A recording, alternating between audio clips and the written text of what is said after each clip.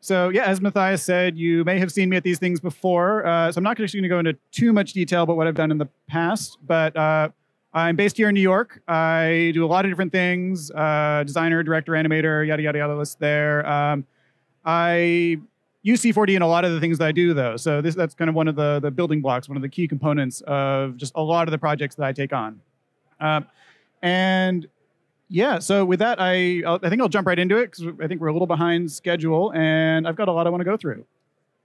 So I'm going to talk about cameras today, and this is really in the past I've done a lot of talks about professional work I've done. I've taken a final project, I've kind of broken it down into how we made it. This is actually a little bit different. This is more of a personal exploration that I've been doing over the last couple of years, and it all started with this camera you see right here. This is actually my parents' camera, a Pentax K1000, and I inherited it, and I shot a lot with it growing up as a kid, and brought it to college. And if this starts to sound familiar, it may actually be because I did a very similar talk about a year ago at the Maxon Super Meet in Germany. And for those of you who saw that talk, and you can see here it's on YouTube, a nice 247 of you were nice enough to give it a little thumbs up there.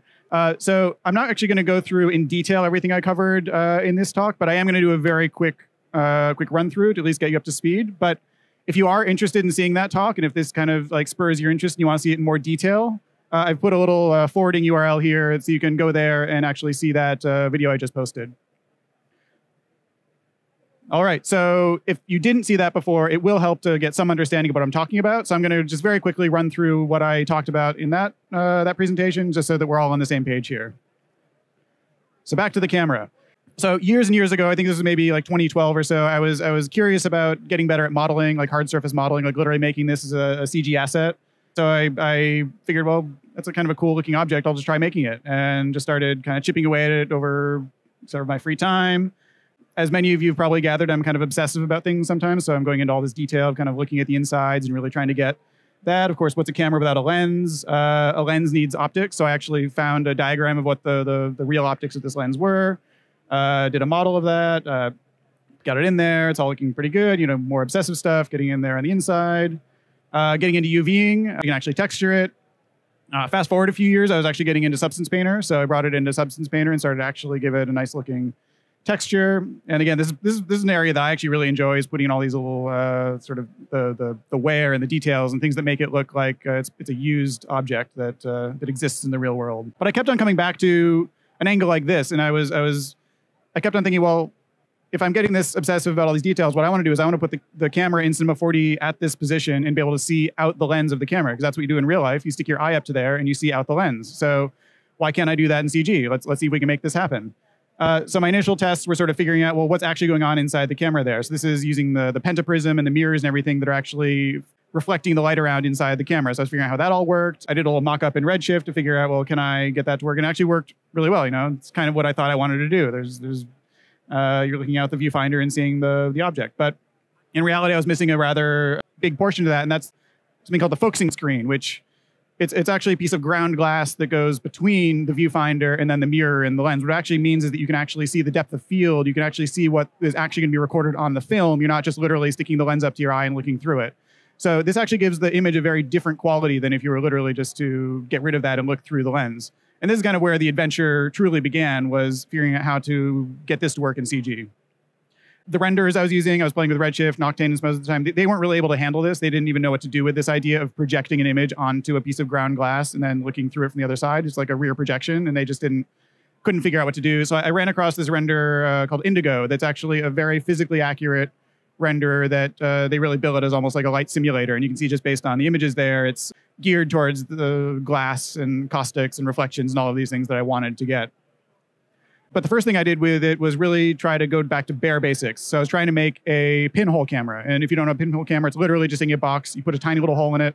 And the idea is the back side of that box will actually get a projection of what's outside that box, just through the light being focused through that tiny little hole.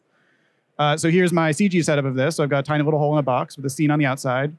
And if I cut it open and raise the exposure to a ridiculous amount, you can see I'm actually getting a representation of the scene on the outside on that back wall of the box on the inside. So this kind of proved to me, okay, my idea works. This renderer can handle this idea of projecting an image.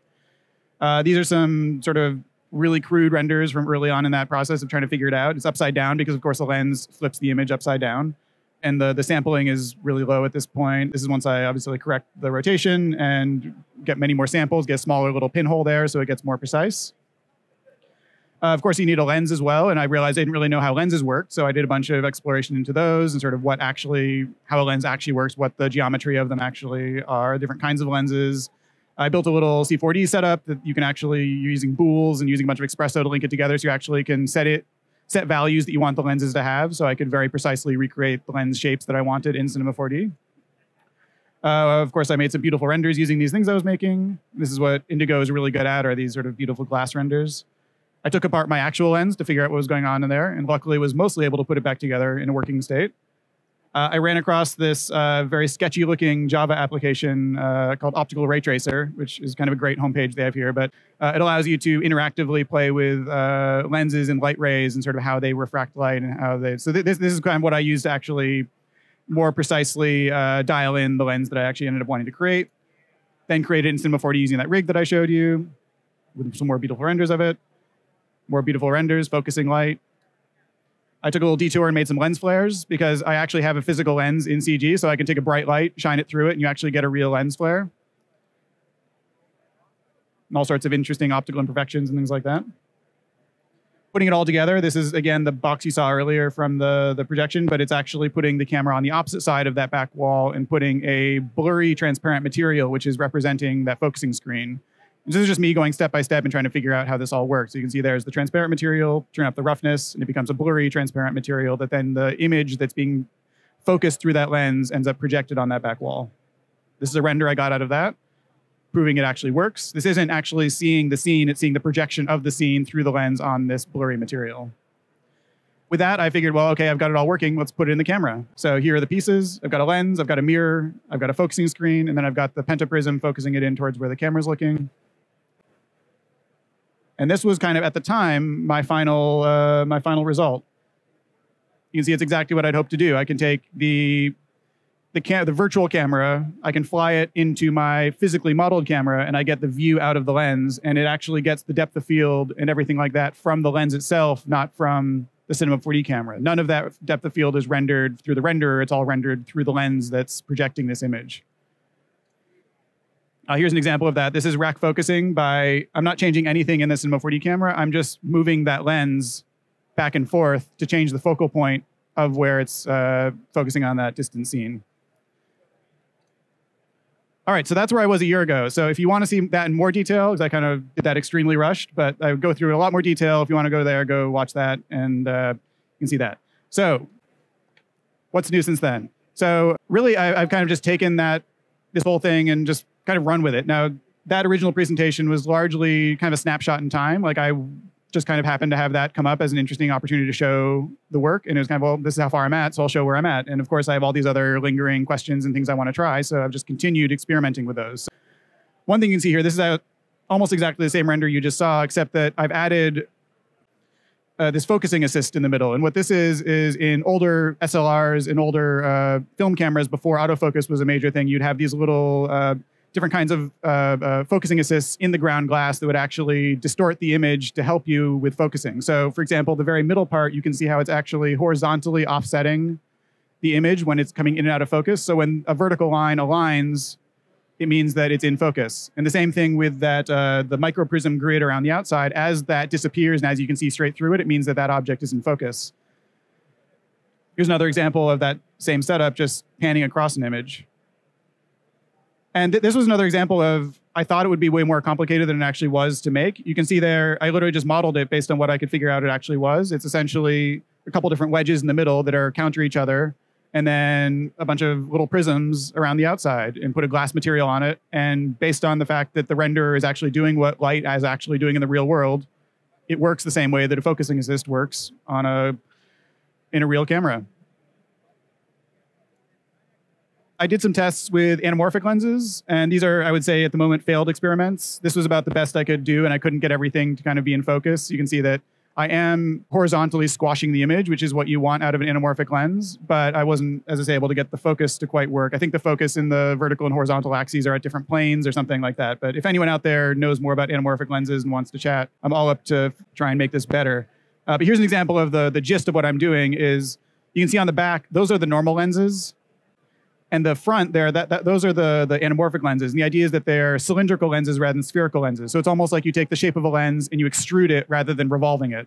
And the idea there is you're distorting or you're getting a different focal length in one axis than you are the other by having the curvature on one axis, not the other. So again, this is where I got with it. I mean, I'm proud to have even gotten that far, but I would love to get a cleaner image out of that. The other thing I've been doing is actually just trying to finish up the actual texturing of this asset. Remember, this all started with trying to make this camera, and the whole trying to make the insides of it work was a whole kind of side exercise. So just making it as kind of a beautiful asset with textures and everything. I hadn't really gotten that far with the substance painter part, the texturing of it. So this is finishing up the texturing, bringing it back into Cinema 4D, and again, using Indigo, the renderer I was using for all those other renders, to just see what sort of like beautiful images I could make out of by just shooting this camera as a beautiful object. Here's just a turntable of where I ended up with this, the camera itself. And there it is, kind of broken apart, showing the insides. So a gray plane isn't very interesting. So I figured, well, let's make a little scene to stick this guy in. And it also just looked kind of empty if it was just the camera on a wood table. So I figured I need to build some other elements to populate the scene and kind of put some things around it. And really the exercise here became, well, how realistic can I make this feel? Can I really fool someone into showing them an image of this and thinking that I took a photograph of my desk with these objects on it?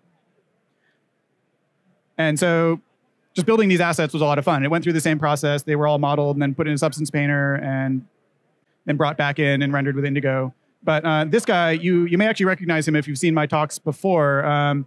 This is a little, I guess, a spaceman figurine that is based off of... This is a piece I did for South by Southwest a couple years ago, and it was this kind of surreal experience with these little miniature astronauts digging this hole and discovering this old ancient artifact. But anyway, I love taking these old assets from previous projects and reusing them in interesting ways. And I've always loved the sort of iconic nature of these little astronauts. So I figured, why not make him into a little tiny figurine I can put in my scene. And I also someday I want to actually make a 3D print of this and actually make a real version to stick on my desk. But for the moment, it's only virtual. So I'm going to actually show you how I made that sort of, took a real asset and made it feel more like it's this little plastic figurine. So I'm going to be using the volume builder, which is, I think, one of the biggest additions recently to Cinema 4D. It just makes modeling so much more interesting, and there's so much more freedom in what you can do. So here's the original asset. So you can see it's even still animated. This was a Mixamo animation. But of course, that's not very helpful when we're trying to make a still figurine. So the first thing I do is just select it, current state to object. That should strip out any animation from this guy, and it should just make everything as, yeah. So that just removes anything that could cause problems later. And then really, its volume builder is extremely simple. Volume builder, stick your object underneath it, and there you go. So this doesn't look like much, mostly because the scale is tiny. Like this is a little figurine that actually modeled more or less to scale. So you can see the volume builder right now. The voxel size is 10 centimeters. Let's make that 1 centimeter instead, and that looks close. I could probably go more detailed than that, but for now, I think that's pretty good. Let me turn off the grid here, just so we don't have that in our way. Yeah, so this looks pretty good, but you can't really tell what it's going to look like until you actually mesh it. And so the volume builder is 2 steps. There's the building of the volume itself, which is the voxels. Then you need to actually mesh it and create geometry out of it. So that's a separate object that you then stick the builder within. And you can see now I've actually got it as polygons. Now, the problem was that the way this was originally modeled actually obviously wasn't intended for this. And it's a lot of thin objects that don't necessarily have depth to them. And that can cause problems with Volume Builder, as you can see here, where it suddenly has holes in it. So again, the nice thing that I really like about the Volume Builder is you don't need to go in there and actually fix those original objects. I can just, say, take a sphere, make it a little more detailed, and then just scale it down. I'm just going to stick it here up in his head. And you can see if I put this also under the Volume Builder, now it's actually part of that same hierarchy, and it's just merging these all together. So it's an extremely easy way just to fix little problems like this, where I can just align this kind of with his face mask there and almost just create a new one where now suddenly I've filled in all the issues that I was having. You can see even the back of the neck there are issues. I'm just going to make a duplicate of this, drag it out there. Another duplicate, kind of fill in his neck a little bit. So you can just take these kind of blobby shapes and create all sorts of detail with them. So that's good enough for now. The other thing you'll notice is that there's a bit of, these polygons are getting a little sharp here. And the nice thing about the volume builder is you can actually do various smoothing operations on the mesh. So especially because we want this to feel like molded plastic or metal or something where you tend to get these kind of soft, rounded edges. I actually want to accentuate that. So you can do this SDF smooth option here. And you can see by default, it goes kind of extreme and really just turns it into this blob, which we don't really want. But I can change it. I actually really like this mean curvature, and I can't really explain to you what it does exactly. I should probably read the manual and understand it. But all I know is I put it on there and it makes it look better. So I would try it if you're wanting to smooth out some details on your mesh. So that's looking pretty good. Another thing I'm missing is I want a base. You know, like those little green army men, they were like standing on these little bases. And that's another thing that just gives it scale and makes it feel like it's a tangible object you'd stick on your desk. So again, that's gonna be super simple. I'm just gonna go to the top view and let's just do a spline. I'm gonna do it as a B-spline and just draw the profile of what I want this to look like.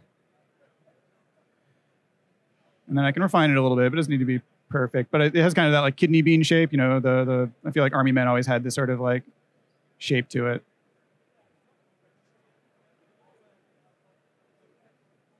All right, so that's good enough for my purposes right now. So what I'm going to do is I'm going to stick that in an extrude. Obviously, it's going the wrong direction right now. So rather than that axis, I want it to go up, let's say 2 centimeters.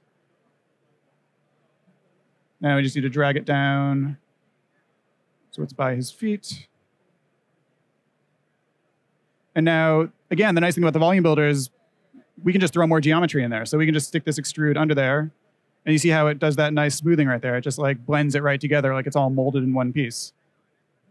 I'm actually going to give it a little bit of a bevel. Just I think that'll look good if that's too much. There, that's pretty good.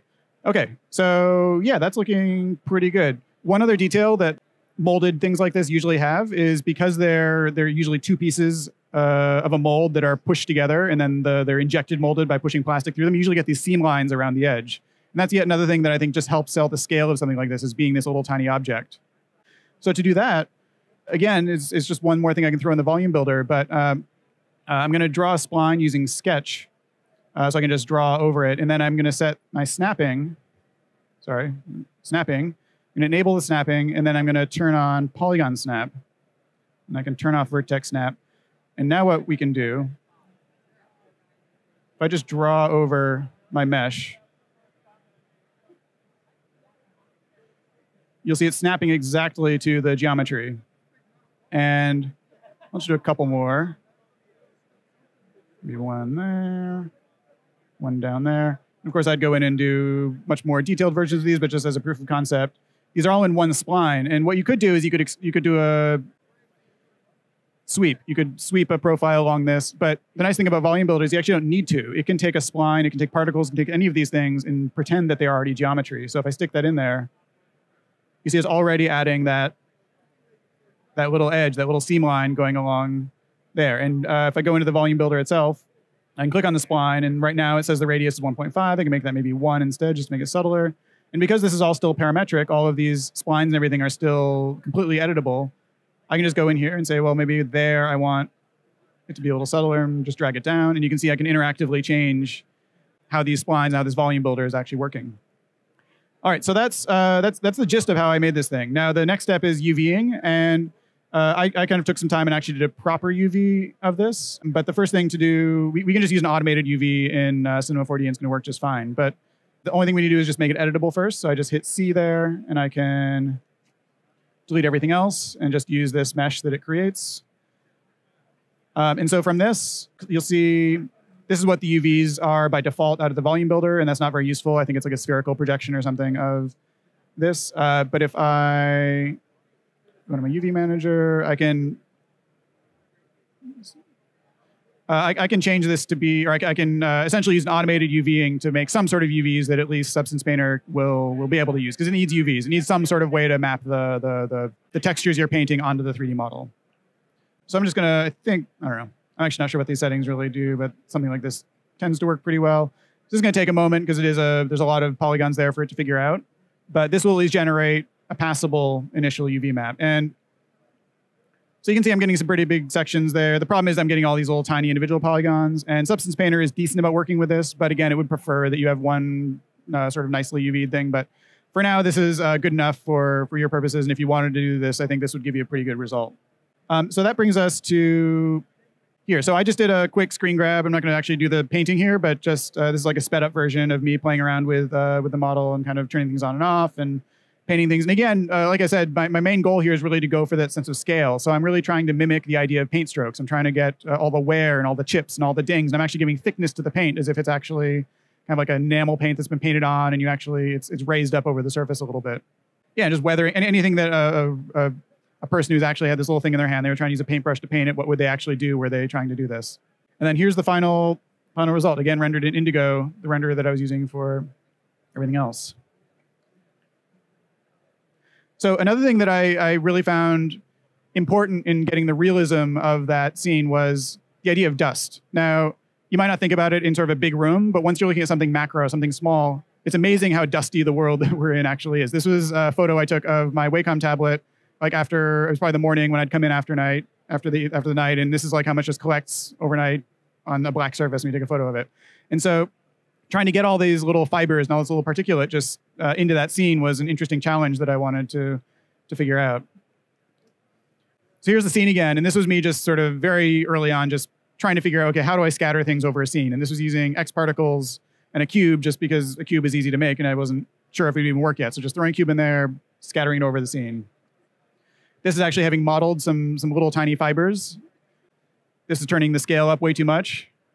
And I kind of love when you get these weird, gross-looking renders with worms and things. Of course, if I'm going to go this far, I might as well go all the way. And so I did a render where I put like a skin shader on it and made it look like these gross little worms wriggling over my camera. But you can see here's a more final render where it's actually very difficult to see, but if it wasn't there, you wouldn't. What it does, it just helps break up the silhouette, and it just adds a little bit of texture that you couldn't otherwise get through actual texturing. It actually just gives dimension and volume to these little particulates. So you can see a close up there where you're getting these little fibers kind of sticking off of it and there on the back of that lens. So I'm going to show you real quick with this same character how I set this up. So this is set up using Redshift. Again, I'm going to turn on the Redshift render view just so we can make sure that it's working. Something like Redshift, it'll take a little while initially to process the textures and get the scene cached. But once it is, it's extremely fast to iterate. So there's usually a little bit of a lag here while it's processing. There we go. So yeah, you can see here, this is the same figurine we had before.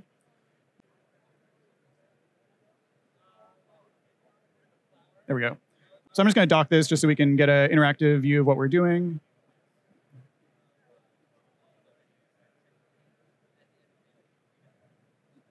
Zoom in a little bit. All right. So as I said, the goal here is to add dust to this. It's just like a little tiny figurine. I want it to feel like there's kind of just little bits of particulate that have kind of collected over it.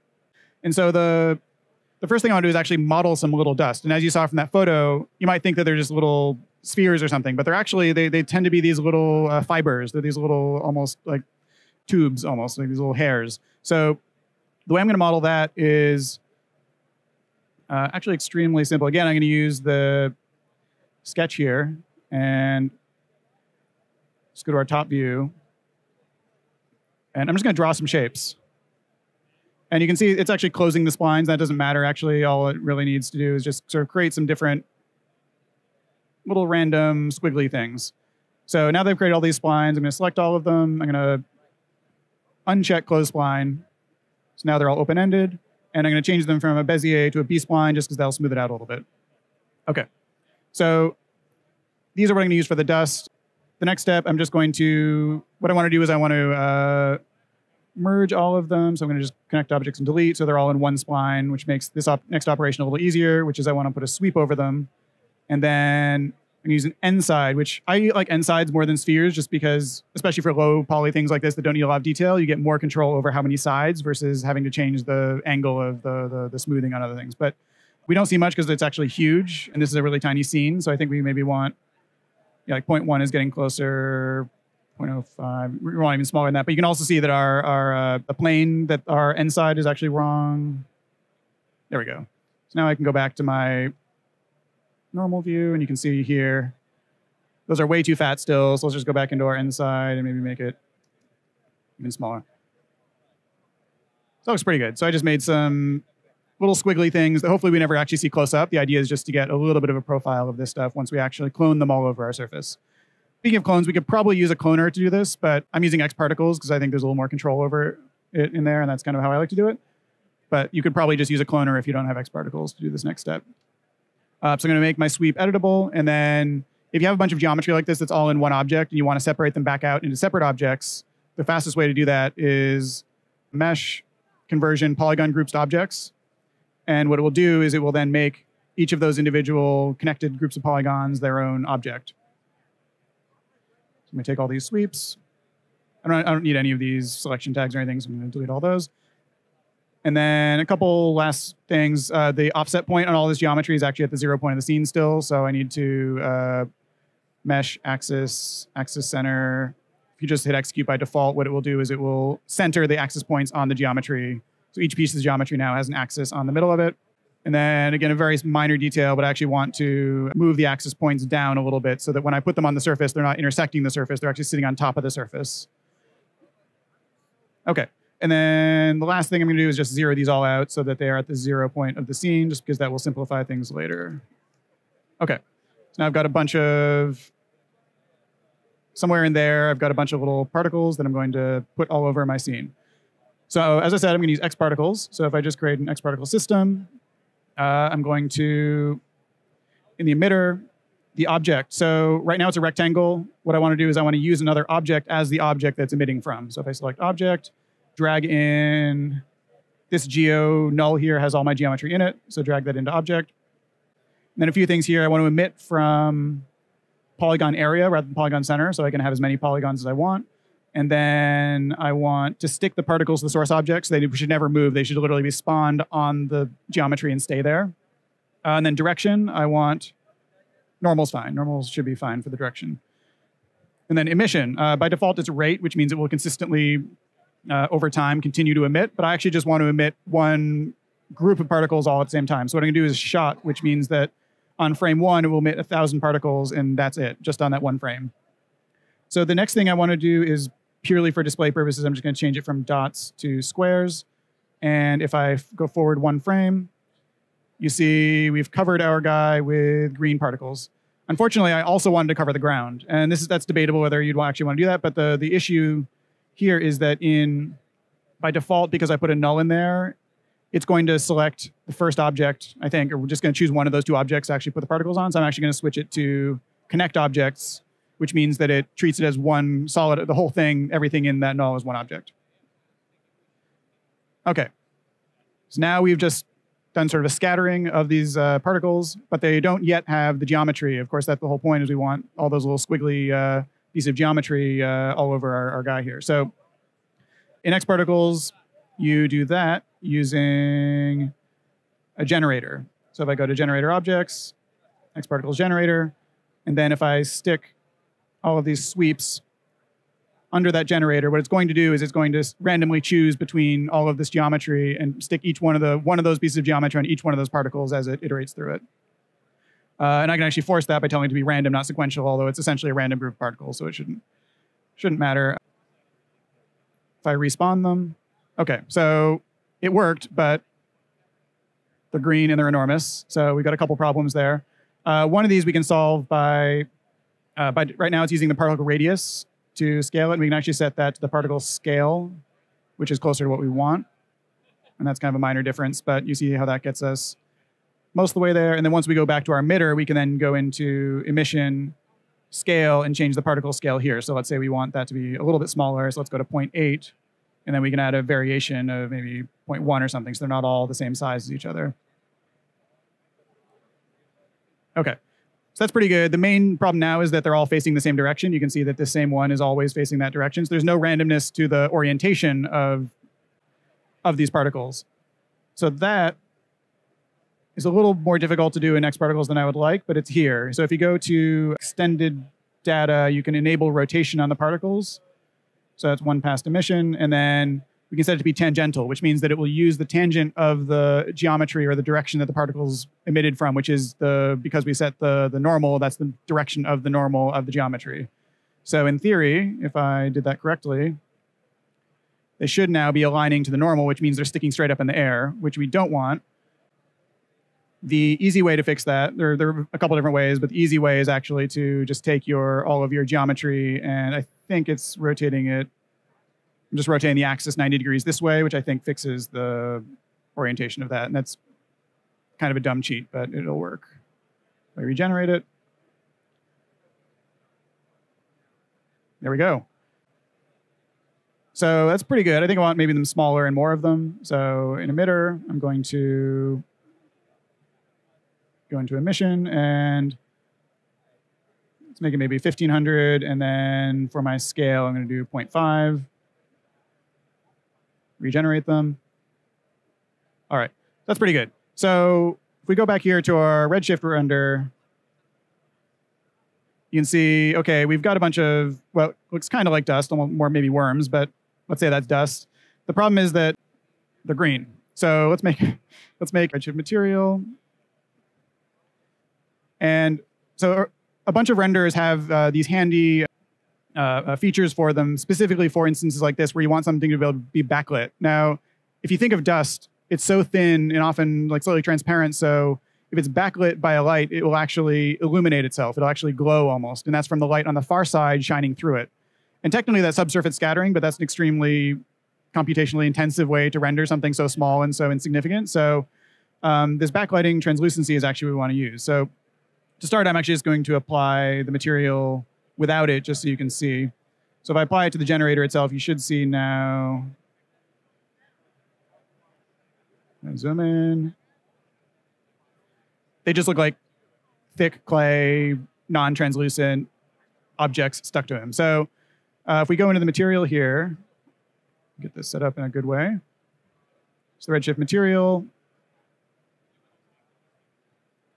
So this right here is the feature that we want, which is backlighting and translucency. And as I say, most renderers have some form of this, but the trick is, so if I just crank it up to 100, you see it's kind of working. You get a little difference there, but if I change the color of it, and this is maybe going to be too extreme, but if I go to white, you'll see how suddenly they're actually illuminated, they're glowing. And once you get further away and start just looking at this as this scene with these little illuminated bits of detritus and debris over it, it actually gets really nice when you get these little pings of highlights of the dust, and especially if there's camera movement or light moving or anything like that, you get this really beautiful, beautiful effect. We can play with various settings here and make it look better, but that's the gist of it. And really, I think going this extra mile and adding these little details like this really brings a scene to life. So here again, this was in my example sort of. So I think I went much smaller with it. So I really went tiny and added a lot more. And obviously that kills render time, but it just, as I say, I think it just makes it way more beautiful. All right. So that was kind of a tangent on sort of making that scene, but back to cameras. Obviously, based on that earlier stuff I did, the next logical step is, well, let's photograph my camera with my camera. So it's essentially the exact same setup you saw before. It's just clicking through my camera to see my camera.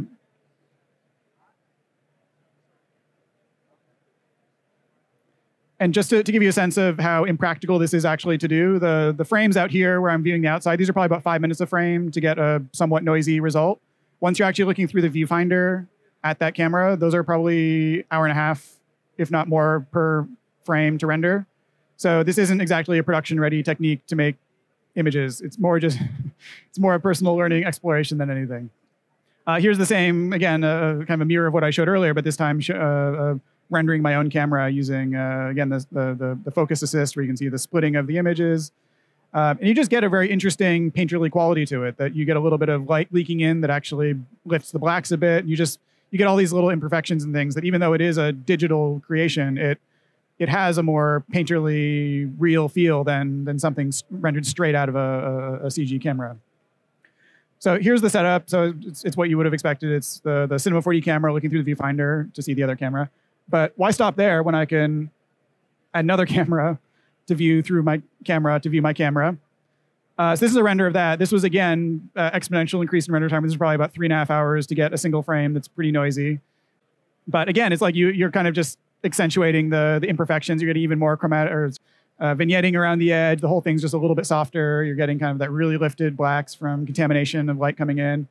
But why stop there when I can add even yet another camera? And this is the best I could get out of that setup. So this was probably 4.5 or 5 hours worth of rendering to get this image. And you can see even like, I don't know what those like weird dots are on the side of the screen, but like that's just light bouncing around inside all of this craziness that I've built just results in that stuff. But for a moment, I just want to marvel at the way ray tracer works is it shoots rays out of the camera itself, and that ray needs to find light. If it doesn't find light, it's black. So in order to get any image on that screen, that ray of light that came out of that camera needed to go through the viewfinder lens, which is just a piece of glass, bounces 3 times on through the mirrors to get through the pentaprism, goes through a piece of ground glass, bounces off a mirror, goes through 5 more lenses, and then does that 3 more times before even finding the scene that is then lit by a light source that's off camera. So it's then a bounce to get there. And that's only one bounce, not even multiple bounces to get GI or any sort. So just the amount of travel that a single pixel worth of information or a single photon to get from the light to the camera, I think is kind of mind-blowing what we're actually even able to do, even if that did take 4 or 5 hours to render that kind of terrible frame. So this is what people seem to want to know is like, what's this actually good for? And the answer that I've given before is not much. It's really best for me to kind of explore in personal satisfaction more than anything. But I've kind of come across the notion that it is a decent teaching tool, that it actually does help give an intuitive understanding of what's going on with a camera. And in CG, you have these virtual cameras that you have these values that mean kind of arbitrary things that you slide things around and change them. And it's easy to get lost in what that actually means or what that's actually doing or what that would be doing in the real world to actually change the photograph you're taking. So like just in the default Cinema 4D camera, here are all these options. It's like, what do any of these actually mean? I mean, you sort of get used to it when you start messing with them and sliding them around, and different renderers have different options. So it's kind of all over the place when you're figuring that stuff out. But just to give one example, the sensor size. So this is literally the size of the piece of film or the sensor that is behind the lens that is recording the data from the image that's coming through the lens.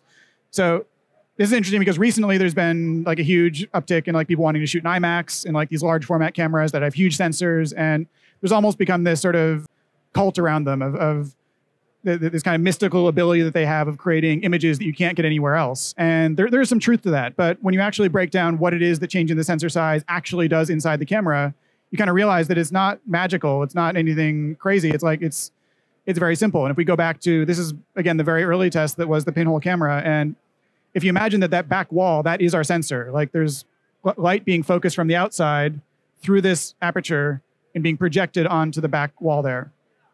So imagine if we just change the size of the sensor, that's literally all a sensor size is doing, is just making that area bigger or smaller.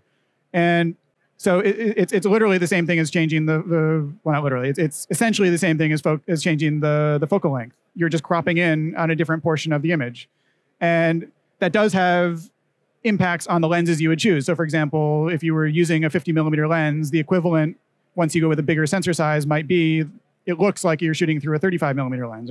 It changes the look of the image in that way, and that also changes the apertures. The aperture is a function of the focal length, and there are all these intricate things that go into it. But when you actually break it down into what's literally happening in the camera, it suddenly actually becomes intuitively much more easy to understand what is really happening.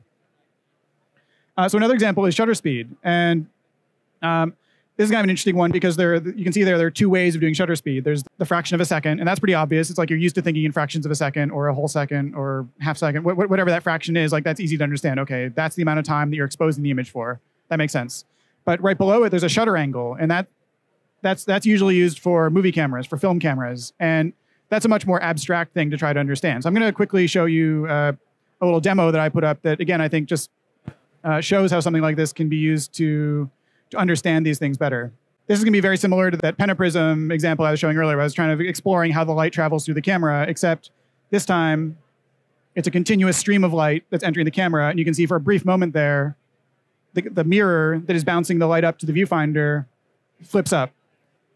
And what that's doing is it's exposing the film or the sensor for amount as long as that mirror is being flipped up. So I can change that. I go into my dope sheet. I can just drag these keyframes around to see what happens if. So you can see if it's exposed for longer, it's literally more light is allowed to come in over longer, which of course, as you would expect, means that you're getting more motion blur because there's more time for the outside to be smeared across that the sensor for that one frame. So I think this is pretty intuitive. This most people kind of understand. You're dealing in fractions of a second. But the harder thing to understand is shutter degrees. So this is a little more complicated to understand maybe what you're looking at. But imagine this is the lens of a movie camera.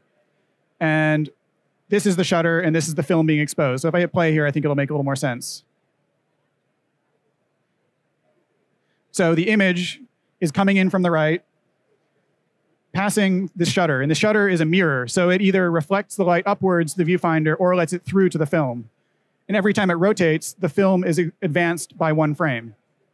So 180 degrees literally means that is the amount of degrees that this shutter is open. So you can see right now, let's lock this so I can unselect it. To go to slice, so right now it's set to 180 degrees. So that means that the image is being exposed for literally half the time. So half the time it's exposed, half the time it's covered, half the time it's exposed. So it's a 360-degree circle and 180 degrees is open. If I change this to 90 degrees, you can see now only a quarter of it is open.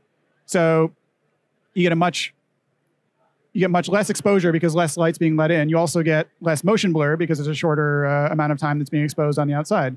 And again, I think visualizing this stuff as a physical thing or a real thing that's actually moving and advancing the film and all of that, I think you suddenly get a much more intuitive understanding when you're adjusting these values, what they mean. So to the opposite extreme, if you set this to, does this even work? Like 360, like in theory, you can set shutter angles to 360, and that means that literally the entire time light is going into this camera. And that's physically impossible for a film camera. Digital cameras can do that, but it also, you start to get the sense that, well, maybe that's not the best thing to choose because that's kind of physically problematic. And that's also the reason that often if you're viewing certain films and it sort of looks off, or the sort of soap opera effect is often caused by this kind of extreme motion blur where it's they set the shutter angle to something much higher than 180 degrees. So, and then, yeah, let's go back to 45 degrees and extremely narrow. You can see how much less, actually getting some, you see how many fewer particles are actually reaching that film. And this was like in Saving Private Ryan for the beach landing scene, they used a 45-degree angle because it gave us this very staccato feel. It felt like sort of newsreel-like, where it was extreme. There was almost no motion blur at all. It's like you saw a very sharp, crisp motion in everything that happened. So there are creative reasons that you can choose these settings. And I think it's important to know why they are what they are and when to choose them. So I want to finish just with a couple of, these are my favorite renders that I've created with this entire process. This is sort of one side figured out the way the camera would actually work with all of the components in there, and just putting essentially a fog around it and shining light through the lens and just seeing what the light actually does when you're looking at it through a volumetric light. And just seeing it being focused on that focusing screen and then being scattered upwards to where you would actually view it. And that's what I've got. Thank you so much. If you want to see more, go to jeremycox.com. Jeremy is my Twitter if you want to say hi. That's where I'm usually hanging out. But yeah, thank you all so much.